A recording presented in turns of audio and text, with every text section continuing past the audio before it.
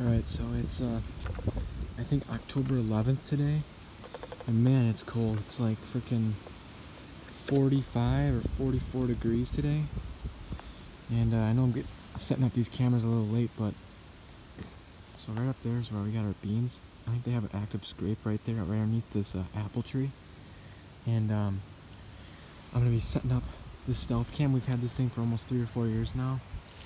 Right here, this is our only red flash cam that's going to be out, and I'm setting up a new Exodus Lift 2 trail camera that we just got yesterday, and I'm going to move my Browning to a different spot.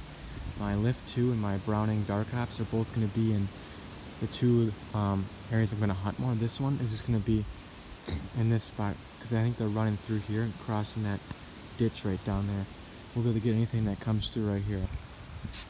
Got to really make sure you spray these cameras down right after you set them, because those deer will come right up and smell them, and they're going to smell you for sure, all your humans then, after touching all their cameras. This apple tree right here, they got I mean, look at the size of that track.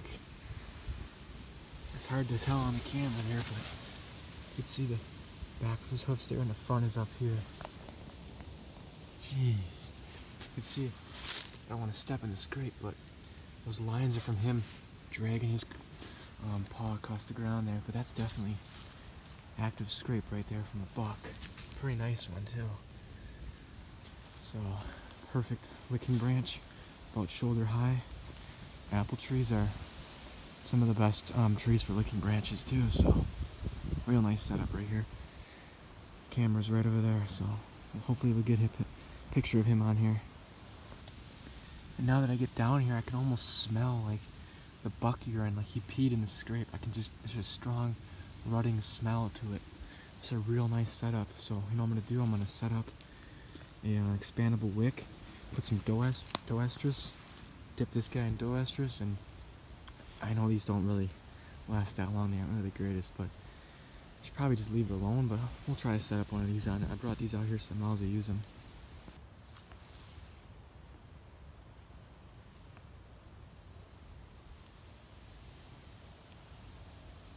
So hopefully that will get right in that scrape and bring them back.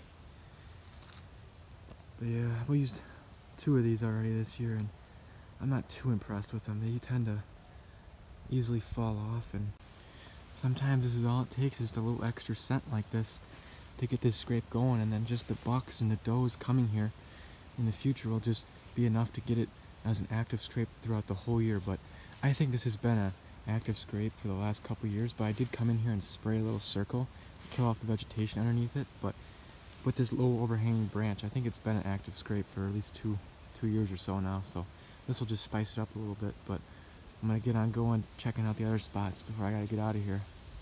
Look at this. This is a really good scrape right here from that, probably the same buck that was over there. And man, like I said, it's like November temps right now. Feels like the rut almost. I'm seeing all these scrapes. It's like literally 40 degrees out here. I'm freezing. Now would you look at that? That is awesome. I came in here in probably July and sprayed off the vegetation underneath this mulberry tree, because like I said, apples, mulberries, basswoods, oaks, and even cedars and pines are like the best trees for scrapes. Like maples and hickories and other tree species aren't as good, like birch and etc. But man, I knew mulberries were good, but look at that. You can just tell he was just working that right underneath this licking branch, which is a little bit high, probably on the 5-foot scale. I thought they'd be over there more. Just take a look over here. I don't really see much over here on this. This is where I was expecting them to go, but that's telling you that's a pretty good sized buck, because he's got big tracks, and this licking branch is probably 4.5, almost 5 foot high. And man, just look at that. Wow. Just a quick little update on the soybean plot, and this right here is a little bit of the wintergreens that I seed in like in late August, and it's just coming in good. So I sprayed here and kind of killed off everything. I just figured I might as well seed something in there, but as you can see, the soybeans and corn and sorghum is all starting to die off in there. I don't want to walk in there. I don't want to leave too much human scent behind, but I'm just going to skirt the edge and kind of check out everything. This will be the last time I'm really intruding our property here today. You can see all the, wow, look at all that wintergreens in there. I tell you, once all this grass dies off like it already is, dies off even more, you'll be able to see the lines just well defined in there where we planted multiple rows in between the pumpkins in there. Man, that looks great. I'm gonna keep on moving, and right here, I'll show you this quick. It's our switchgrass. That's all gonna be some nice switchgrass next year. Sorry we didn't get any footage of planting that, but it was kind of late the night we did it, and it was actually the first spot we put in switchgrass, so we didn't really know how good it was gonna grow. But as you can see, it looks like a lawn in there. It looks pretty nice. I know underneath this mulberry right here, we had to spray kind of as in the field edge here. I know it was a pretty active scrape like right over here, but I'm kind of expecting something to be along here this year. Maybe not this early, but maybe later on there'll be something around this tree here. It's nice mulberry, so I'm gonna keep on moving. And as I get right over here by this big scrape that I sprayed off, I don't see many tracks. There's a few tracks. Maybe a spot where you rubbed right there, but I can just smell that same old urine, you know, that buck scent. So one of them must have been here too, so that's a good sign. And this right here is another area where they've had a scrape for multiple years, I know. Real nice looking branch right here, perfect height on this cedar limb. In the past I've seen actual claw marks from when they're digging in here, but I don't see any tracks or smell anything here today, so they might start using it later, they might not, so we'll see. Alright, so I'm out in our one of our probably our biggest brassica field. Like I said, this is the acre one. Man, would you look at those dinkin radishes? Holy crap. It's probably been a month since I've been out here. I can see browse on all the tops of all these dinkin radish and a lot of this forage rape and kale that's out here. Just look at that. That's probably a freaking almost a foot tall. That's probably the biggest one, but I mean there's some other ones in here again that are pretty nice size. Right here's an area that was kind of thin. You can tell there's not much in here besides weeds, because I seeded in some sugar beets, but they didn't come up that great. Try not to walk around here too much, but look at that. That one's purple. That's weird. But it's just loaded in here with deer browse and loaded in here with dinkin radish. Just look at that, where they nipped that whole thing right off. That's like as big as your finger. So they're in here a lot. Just look at the size of that one in there. There it is. Wow. Amazing. I'm gonna keep on moving along here. Yeah, it's really hard to tell, but there is just clover browse everywhere on the edge of this field that I'm in. It's hard to tell on the camera, but you can see all those tops nipped off on the clover all the way along the edge here. I think when we did spray out here, we drove along this edge. We sprayed a lot of this natural browse on the edge of this whole food plot with the undergrowth, so it's definitely doing its job. I didn't see hardly any browse before we sprayed the undergrowth here, but you can see that too, man. It's just everything's nipped off. Everything on this whole edge, so wow. I just finished up that video and I noticed that there's two nighttime beds here. Right there and right here. Probably a doe and a fawn. And it could be another one right there. I know we have a doe with twins out here, but 2 or 3 nighttime beds right there, right on the edge of this food source. But definitely does, but that's still pretty cool. Right up here's another spot where I sprayed pretty heavily and made a mock scrape here, but I don't see anything, so let's keep on moving. Right here is a freaking dinkin radish that they're already completely ripping out of the ground.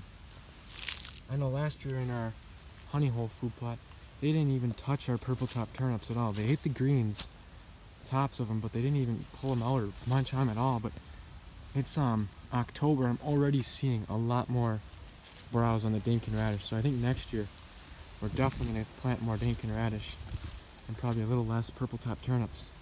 But we'll see what they do with the purple top turnips this year later in the season. But I'm really liking what they're doing with the dinkin radish so far. And this food plot right here is just a little higher up from that one down there I was just in. And this is one of our better looking brassica food plots this year. Goes over here a little bit too, but you can just see way over there where it's shorter. It's because it's shady. Out here in the full sun, it's probably like almost knee high in areas, so man, that looks great. Don't really plan on hunting over this one at all, or this one down here. Only chance I'd maybe hunt over one of these would be during the late season, if I still have a buck tag by then, which at this rate I might, so we'll see. Alright, so I finally made it back to where our Browning Dark Ops camera is. I'm gonna unscrew it from here and bring it right over there on that clover food plot.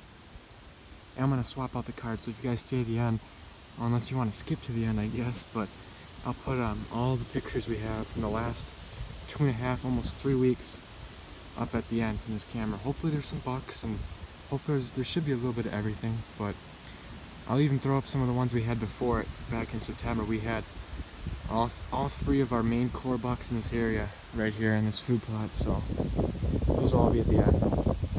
So right up there is our tree stand. This is our real nice looking clover food plot right here at the edge of our hardwoods here. And I kind of picked this out to be my my scrape tree a long time ago. It's a nice American elm.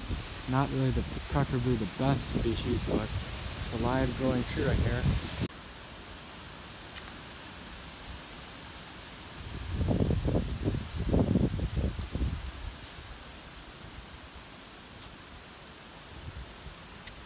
Got this one dripping right down to here too.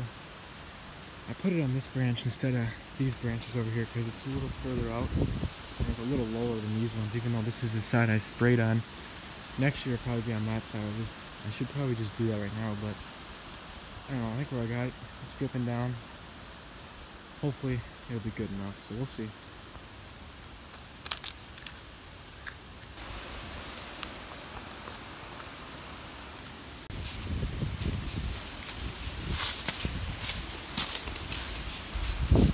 Alright, so I got that one all sprayed down and set up. This right here is the Browning Dark Ops, like I said before, so real nice camera. I'm really impressed with it so far. Hopefully we can get some pictures on this plot here. I know they're in here. I see lots of browse on all this clover. We sprayed pretty much everything up to here. All this, all the way up to here with antler grove. We left the front side closer to the stand unsprayed because sometimes it can be a little too attractive and they're like right underneath your stand, which you don't really want. So we'll see how it works. Man, look at this plot. Holy crap. That is astounding. Right behind me here is the other honey hole plot. The first one we put in, I think it was like July 1st or 2nd. This is the one that was like full of weeds. I'll show you the clip right now. It was like terribly weedy down here. And now you can see all these weeds all dying off because it's getting colder. And just like I said, the brassicas are just going to pop right up. And it's going to look just as good as this one in about another 2 weeks when all these weeds just start to die and kind of fall over. Brassicas, boom, ready to be eaten. So we got tons and tons of winter food out here this year for these deer. Awesome. Man, earlier in the year I thought this would have been a really good spot to have a mock scrape. That's why I kind of sprayed it here, but that ain't going to happen now. Look at all this water. But I know this was a good spot for rubs because in the past there's been... That's a fresh one from this year. First one I've seen on our property from this year. Man, it is just flooded like crazy in here. I've never seen it this bad back here, except in the spring. Man, it has just been a terribly wet year. Alright, so I made it to the edge of the swamp plot here. This is the area on our farm that has the most daylight deer activity and the most deer browse in general. Man, this clover plot is looking great. I sprayed everything. This little box elder tree here. We sprayed everything on the other side of that. Everything on this side. So this little corner right here next to the stand is not sprayed. And even this corner, I see tons of deer browse in here. Just look at all that. So I'm gonna work my way and try to set the trail camera up over on that side more. This right here is the Exodus Lift 2 trail camera. It's a $220 camera, and they say they have a 5-year warranty, but I don't know how true that really is. But this right here is the most expensive and probably the nicest camera we've ever had. And I'd say probably about a month ago we came in and buried this oak limb right here off of a red oak, and I was gonna put a one of those scent wicks on here, but I don't think I'm gonna do that now. This was supposed to be a scrape tree, but then we got all this rain, so, and here's our water barrel, but we don't even need that right now. There's just, the whole plot's got standing water in it. So it's making this a little harder, but I still can see tons of deer browsing here. I know they're in here, even though there's water. And you see all this red stuff in here? I don't know if this is a chicory, because I know there was some chicory with this mix, but you guys can comment down below what you think this is. I don't really know what chicory looks like, but man, they're just hammering the clover in here right now. Everything's got leaves browsed completely off, so it's looking real good. I can see tons and tons of deer browse on the clover. And hopefully this clover sticks around. I mean, I don't know how much it can handle with being underwater, but it should come back pretty strong next year. That's what I'm hoping. So I got this set on hybrid mode, which takes, you can set it to so many different things. Right now I got it set for one picture, and it'll take a 20-second video. So when it gets triggered, it'll take a snap a picture, and then it'll start the video. So, which is pretty cool. Not many cameras offer that. So I'm gonna get out of here now. I'm gonna spray this down and get out of here. So, man, I had to include this. On my way out right here, walking by our switchgrass planting. Look at this. This is a buckthorn that they completely destroyed. And you can see it's all snapped off. Wow. I had really no expectations that they would do anything to it. Right here on the edge, I was just kind of leaving it so it would grow up and kind of thicken this side up here, but wow, look at that. Awesome. That's only the second fresh rub from this year that I've seen, so you can tell that was probably a, I don't know, medium to small sized deer. I don't think it was our big one because it only goes up to about a little bit past your knee, but it's kind of a smaller tree, so but still pretty awesome. Alright, so this summer and leading into the fall, we've only gotten 4 different bucks on camera so far, and this being the nicest one. I found his shed this previous spring, and man, he grew a ton from 3 to 4, because I think he's a 4-year-old now, and he's just a real nice deer. This one being a 2.5-year-old, we got tons of pictures of him last year, but never found any one of his sheds.